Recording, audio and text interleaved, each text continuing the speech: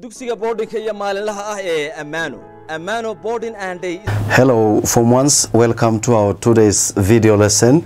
In our today's video lesson, under the same topic, trigonometric ratios, we'll see additional examples. Let us see the first example. The example says a ladder that is 20 feet. As you can see, the length of the ladder is given, which is 20 feet long, is leaning against the side of a building. Against the side of a building. If the angle formed between the ladder and the ground is 75 degrees, then how far is the bottom of the ladder from the base of the building? This is the question. Now we are asked to find the distance from the bottom of the ladder to the building. What is given here? 20 feet length ladder and an angle whose degree measure is 75 degrees formed by the horizontal or the ground and the ladder. So to find this or to solve word problems, we have steps that we need to follow. The first step is read and understand the problem. After reading and understanding the problem, the second step will be finding or identifying or classifying what is given and what is required. After that, we prepare or we form an equation which will help us to solve the problem. Okay, now let us see. What we have given here is a ladder with 20 feet length, so that you can draw the ladder here. Assume that this is the ladder whose length is 20 feet, and we have given an angle whose degree measure is 75 degrees. It says if the angle formed between the ladder and the ground is here, this is the ground, okay, this is the ground,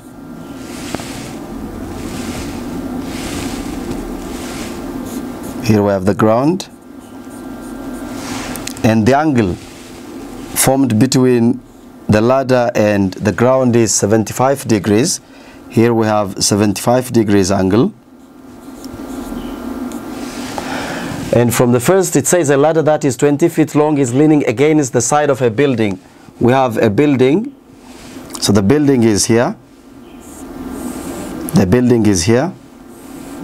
As you can see from this diagram, the building here is given, and this one is the ladder, which is 20 feet, and then an angle formed by the ground and the ladder is 75 degrees, so that this it gives us a right-angled triangle, So we can draw the triangle here, the right-angled triangle. Assume that this is the right-angled triangle. The right angle is at this point, which is formed by the side, the ground, and then the other side is the building. So this one is the ladder which is 20 feet. So that let's write the given quantities here. 20 feet, which is the length of the ladder, and then what is given? An angle is given here. Angle theta is given, which is 75 degrees. Here we have 75 degrees angle. Now the question is how far? It says how far is the bottom of the ladder from the base of the building. How are we going to find this? That means how far the bottom of the ladder. The bottom of the ladder is here, and the base of the building is here. So we are asked to find the distance from this point to this point. So what relationship do we have for this side and the angle given by 75 degrees? It is adjacent side. It's adjacent side. So this is A. Now again, here we have the 20 feet ladder. What is this 20 feet ladder in this right-angled triangle? It is the longest side, which is the hypotenuse, opposite to the right angle, so that this is H, the hypotenuse. Now, in our previous videos, we have seen trigonometric ratios, sine, cosine, and tangent, using the three special names given in a right-angled triangle, those three special names given for three sides. Now here we have adjacent and hypotenuse. Which trigonometric ratios use these? Adjacent and hypotenuse. It is cosine. So cosine of the given angle the angle is 75 degrees. So cos of 75 degrees is equal to adjacent. By definition, we have seen this last time.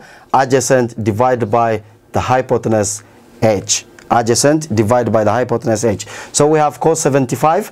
What is cos 75? Here we have given sine 75, which is 0.97. Cos 75, which is 0.26, and tan 75 is 3.73. For the time being, we use this cos 75 because we have the three trigonometric ratios. But in this case, we use only cosine because adjacent and hypotenuse are given. So cos 75 is 0.26. On your calculator, you can read as maybe it is greater than this number of digits, like more than 2, 3, but round the digits to two digits, 2 decimal places. So we have cos 75 given by 0.26 is equal to adjacent. The adjacent side is not known. We are asked to find, here it says, how far is the bottom of the ladder. That means the bottom of the ladder is here from the base of the building. That is this distance. So that is adjacent. It's not given. The question is the adjacent A divided by the hypotenuse, which is given by 20 feet. Okay, so to use the cross multiplication, we give denominator 1 for this 0.26. Now multiply this using the cross multiplication. What is A times 1? That is A, the adjacent, and 0.26 open bracket, and you multiply 0.26 by 20 feet. So to multiply this, use your calculator. How can we use our calculator?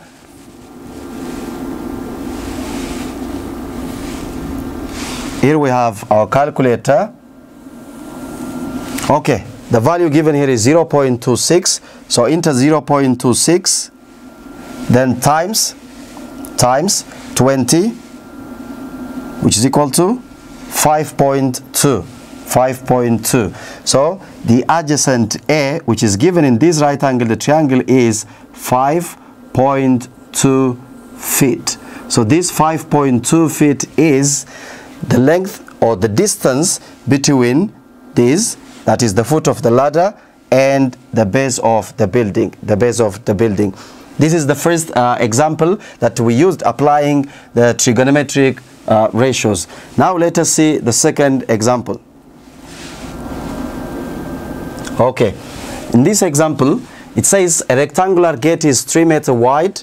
We have a rectangular gate. The width is given by 3 meters, and the angle formed by the width and the diagonal. The width and the diagonal is 60 degrees. So how high is the gate? Actually, this is practical problem, real life problem that we are going to apply using trigonometric ratios, these trigonometric ratios.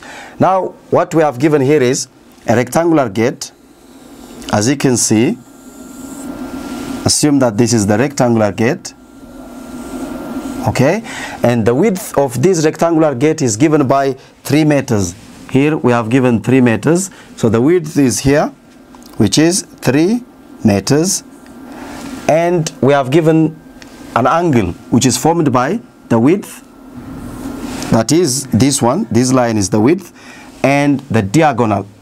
Diagonal we defined last time. Diagonal is a line that joins two opposite vertices in a given polygon. So the diagonal in this case is the line that joins these two opposite vertices, So the angle now that we are talking about is formed by this width and the diagonal, which is this angle. So the degree measure of this angle is given by 60 degrees. 60 degrees. Now the question is, how high is the gate? We are asked to find the height of the gate, that is this length. As you can see here, this diagonal divides this rectangular gate into two equal right-angled triangles. So from these two right-angled triangles, let us use this one to determine or to find the height of the gate. Okay, as you can see here, this is the right-angled triangle. This is the right angled triangle. One of the legs is given by 3 meters, and the angle formed by one of the legs and the hypotenuse is 60 degrees. We are asked this the height, h of the gate, which is the opposite side for this 60 degrees angle. Now h is for the height of the gate, but in our trigonometry, now trigonometric ratio, we use this side as the opposite side for this 60 degrees. So it is O, which is opposite.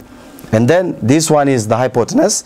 We don't need to use it, but this is the adjacent side for the 60 degree angle. Adjacent side. We defined adjacent side as the side which joins the two angles. Which angles? The given angle and the right angle. We call it adjacent side. Now, which trigonometry from the three? Sine, cosine and tangent. Which one are we going to use applying this opposite and adjacent? Opposite and adjacent. That is tangent. So tan of an angle, a given angle, the angle is given here, which is 60 degrees. Tan of 60 degrees is equal to opposite divided by adjacent. Opposite divided by adjacent. So what is tan 60? Here, as you can see, we have given sine 60, cosine 60 and tan 60. As I said, if you want to find the value of tan 60 on your calculator, press the button turn and then enter 60 degrees so that you can find the value, which is 1.7. Not actually the exact value is 1.73, but we rounded these to 2 decimal places. It is approximately 1.72, and then when you round it to 2 decimal places, you can get this 1.73. So tan 60 is 1.73, right? 1.73, which is equal to opposite divided by the adjacent side is given by 3 meters. 3 meters. After this, as we did in example 1, we'll do the same thing here using the cross multiplication. The opposite side times 1 is O, which is the opposite side, which is equal to 1.73 open bracket, which is the value of tan 60, 1.73 times 3 meters, which is the width of the given rectangular gate. So the opposite side, which is the height of the gate given by or marked by O, is equal to 1.73 times 3 meters. So we use our calculator to multiply and find the two values. So as you can see here, we have given 1.73 times 3, which is equal to 5.19. So we come and then write here 5.19. 5.19 meters. So this is the height of, as you can see, this is the height of the gate. The height of the gate, which is marked by O, which is the opposite side,